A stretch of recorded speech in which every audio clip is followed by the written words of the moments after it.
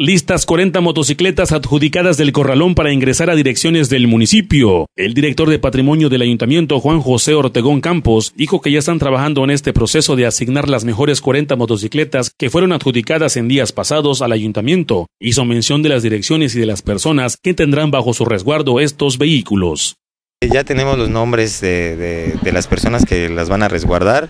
Hemos platicado con los directores y para saber cuáles son sus requerimientos y hemos ya asignado con todo, cartas, compromiso y todo para que se tengan un buen cuidado y un buen manejo de estos vehículos. ¿Cuántas direcciones y cuáles puedes mencionar?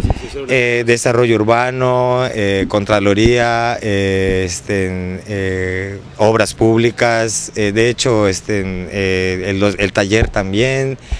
También vendría siendo lo de el comedor también, que también necesitan para poder transportarse. Esas son algunas de las, educación también, equidad y género. O sea, a la gran mayoría se les ha dado el apoyo para que obtengan los vehículos. Estamos viendo porque nada más sería cuestión de que el Contralor y el presidente las vayan a entregar y cuando nos den la orden nosotros ya se van a entregar las motos.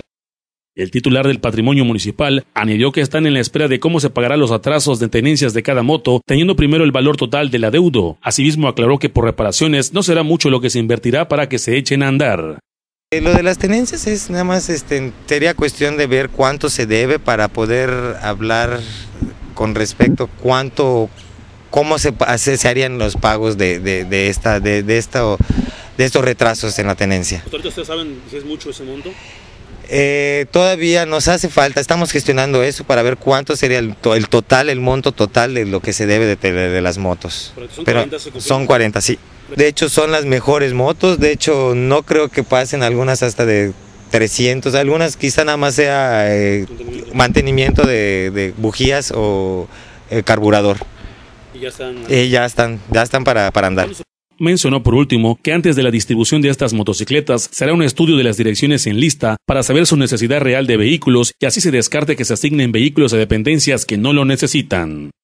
Hacemos un chequeo de cuántas motos o vehículos tiene cada dirección para poder así asignarle nuevos vehículos si realmente lo requieren.